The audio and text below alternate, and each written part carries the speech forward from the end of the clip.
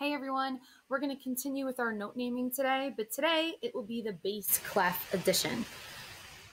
All right, a quick review before we begin. Reminder that our musical alphabet is made up of the first 7 letters of the English alphabet: A, B, C, D, E, F, and G. As we go forward in the alphabet, we go up in pitch.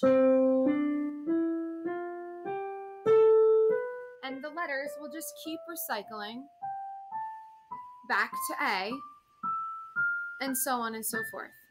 When we go backwards in the alphabet, we go down in pitch. So the alphabet will read backwards. And again, the letters just keep recycling over and over.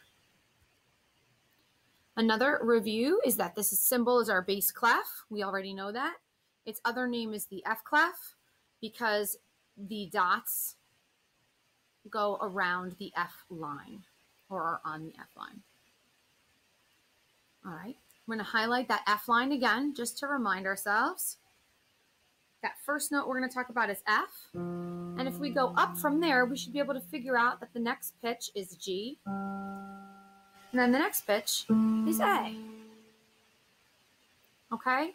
We're going to go back to F and now move backwards in the alphabet. We're going to go backwards and down in pitch. So starting on F, then down to E, down to D, down to C, down to B, down to A, and finally the last line, or the first line I should say, G.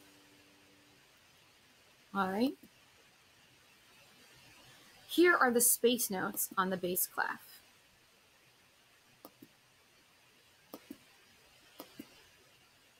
And we know them as A, C, E, and G, which makes sense because if this is F, one above F would be G, one below F would be E.